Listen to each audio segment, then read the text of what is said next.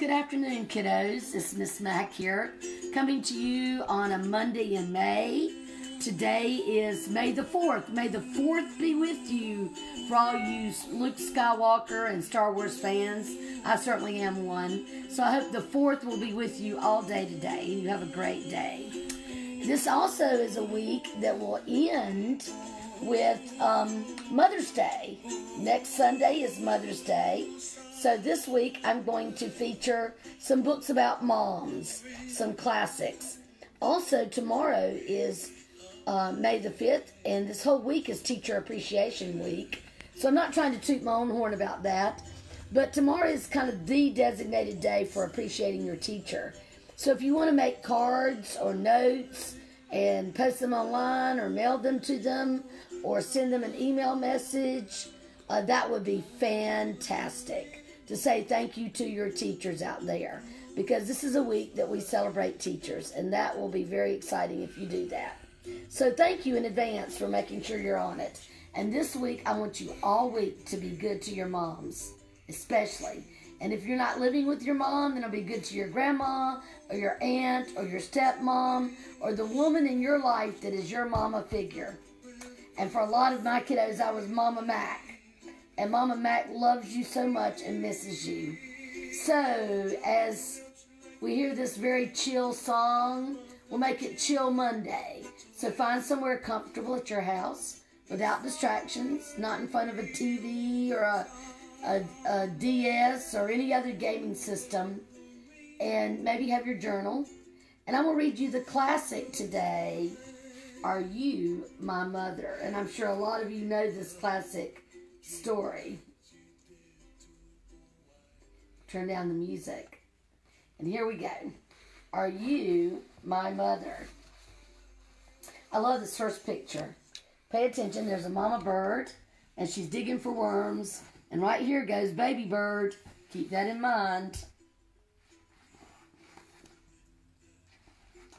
A mother bird sat on her egg. Maybe you've seen some mother birds in their nest recently. The hummingbirds are finally showing up again, too. The egg jumped. Oh, said the mother bird. My baby will be here. He will want to eat.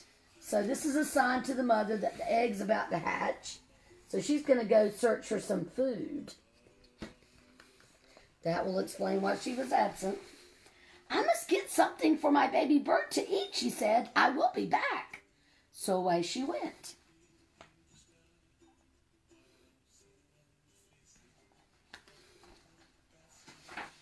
The egg jumped. It jumped. It jumped and jumped.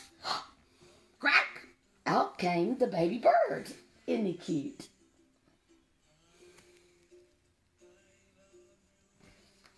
Do we have enough light? Where is my mother? He said. He looked for her.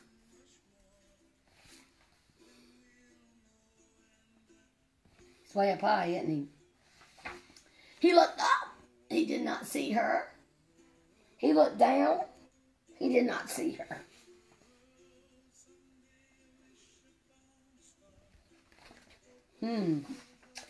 I will go and look for her, he said. So, away he went. Uh-oh. Good idea, bad idea. Down out of the tree he went. Down, down, down. It was a long way down. Now, if you know anything about baby birds, why didn't he just fly? Takes him a while to get those wings working, doesn't it? The baby bird could not fly. He could not fly, but he could walk. Now, I will go and find my mother, he said. He's a brave little guy.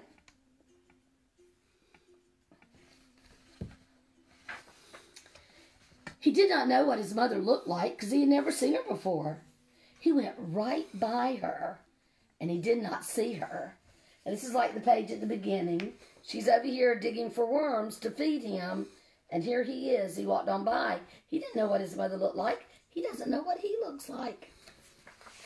They didn't have mirrors in the nest. So he came to a kitten. Ooh. Well, you know about cats and birds. Oh, well. He came to a kitten. "Are you my mother?" he said to the kitten. The kitten just looked and looked. It didn't say anything. It's like a baby itself.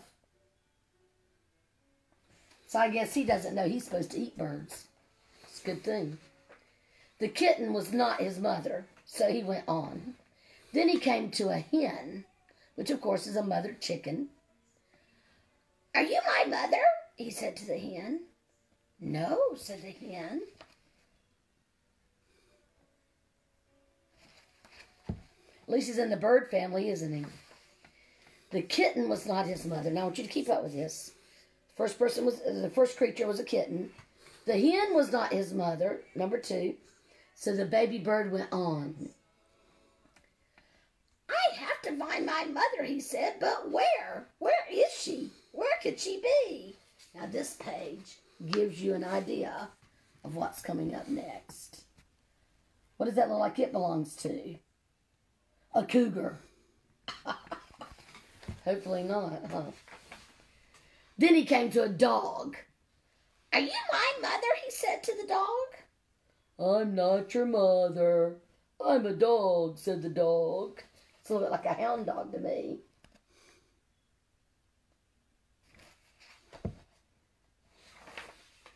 The kitten was not his mother. The hen was not his mother. The dog was not his mother. So the baby bird went on. Now he came to a... If you said cow, you're right. Murr. "Are you my mother?" he said to the cow. "How could I be your mother?" said the cow. "I am a cow."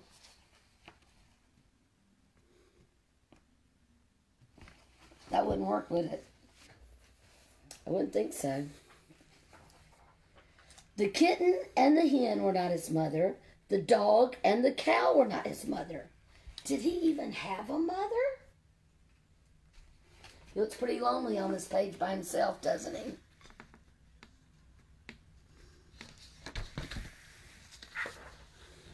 "I did have a mother," said the baby bird. "I know I did. I have to find her. I will. I will." It's like that perseverance we talked about last week with Mike Mulligan and the steam shovel.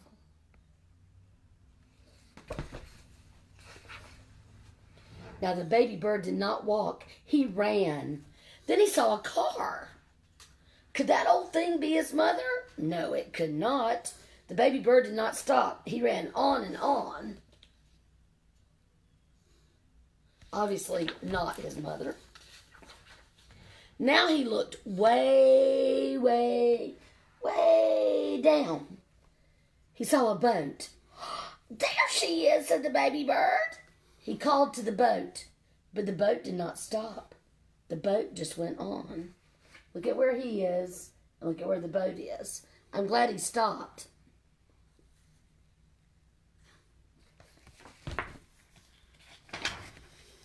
He looked way, way up.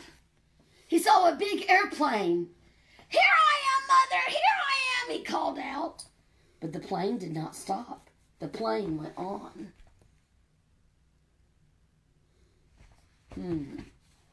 Are you remembering everything he's talked to? Keep remembering. Just then, the baby bird saw a big thing. This must be his mother. "There she is," he said. "There's my mother." And this makes you think of Mike Mulligan.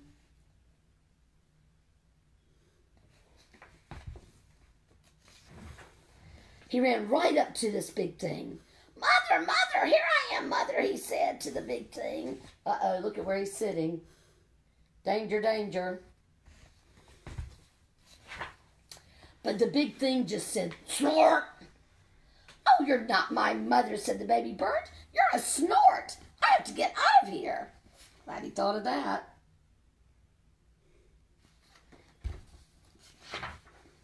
But the baby bird could not get away. The snort went up and up and up. It went way, way up, and up and up and up went the baby bird. Oh, dear.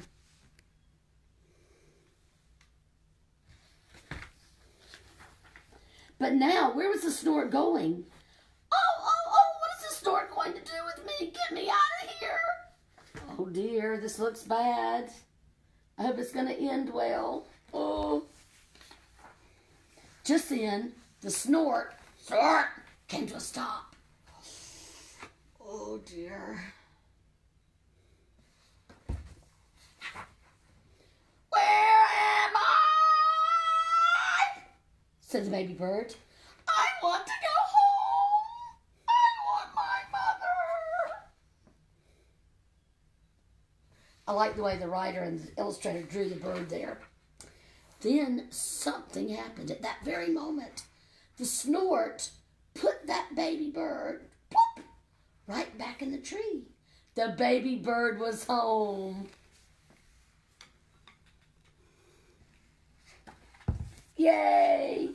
And just at that very same moment, the mother bird came flying back to the tree. Do you know who I am? She said to her baby.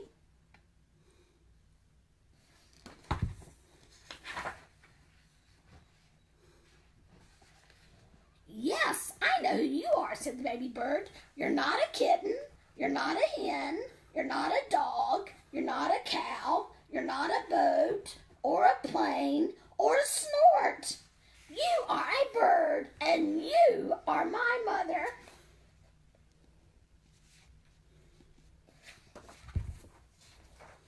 Yay! And then the book shows the tree, and they're in the nest together. Mother and baby. Yay. So, today, whomever is in your home, raising you, being your mama, your grandma, your stepmom, your aunt, maybe it's your daddy who's doing both things. Make sure whoever your parent is making sure that you are fed and taken care of, gets a big hug from you. Go and find them and make sure you do that. And then write them a note or a card, tell them how much you love them. So this week we're going to focus on mamas and teachers. Often the same combination. Have a good week. I love you. See you soon. Bye now.